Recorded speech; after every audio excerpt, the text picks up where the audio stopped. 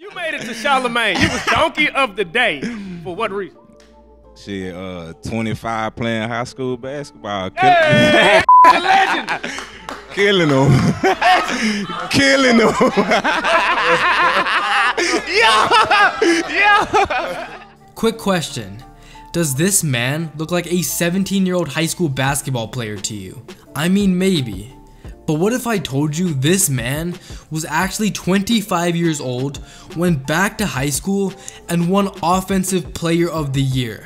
This story is just wild. What's going on, basketball fans? My name is Josh and I am back with another video. Imagine playing high school basketball when you're in your 20s.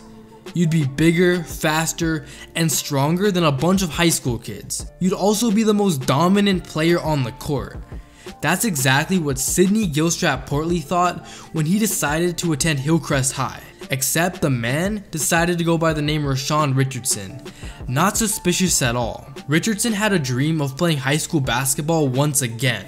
He claimed that his first time in high school were the best years of his life. So I mean, why not do it again? Like, what could possibly go wrong?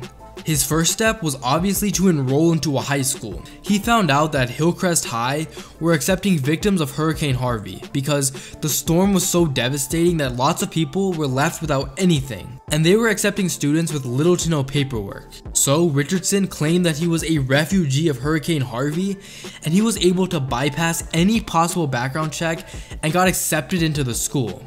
He also claimed that he was homeless and didn't have a mother, but none of that was even true. How did you do that? They probably closed the loophole now, so it's too late. But yeah, I want to know. How did you do How that? did you do it? When that hurricane hit, they told me that it was loose to get in that bitch. Like, you ain't even gotta have no paperwork to get in. So I went up there, filled out the application, the regular school application to get in, and they let me in, but I wasn't even really going to that bitch at first. This man, Rashawn Richardson, is the ultimate finesser.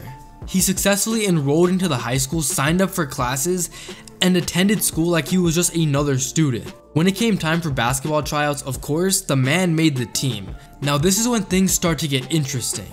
Richardson, as expected, was dominant.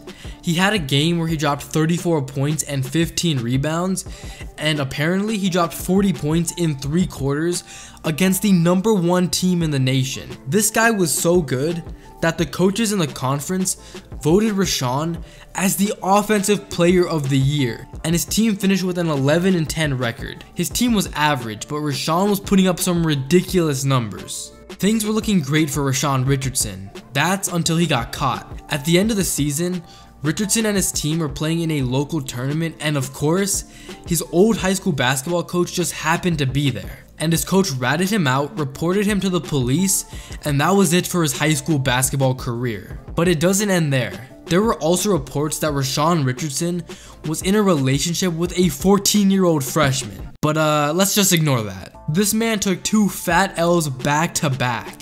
Thankfully though, Richardson was arrested and he is facing several charges as we speak. The biggest one is tampering with government records, but that doesn't summarize his entire story. But looking back at his story, this dude is the ultimate finesser. He managed to sneak into a high school, become a student, make the basketball team, was so good that he won Offensive Player of the Year, and almost finished the season.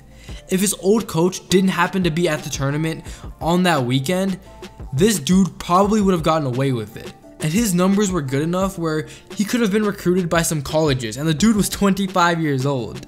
And the crazy thing is, this isn't the first time something like this has happened. And to be honest, it's probably happening right now and we just don't know about it. But with that being said, that's the story of the high school basketball player who faked his age and almost got away with it.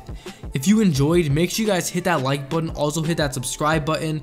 We are getting close to 40,000 subscribers. That's an insane number and I know we can hit it soon, so make sure you guys hit that sub button. But that's it for me. Till next time, peace.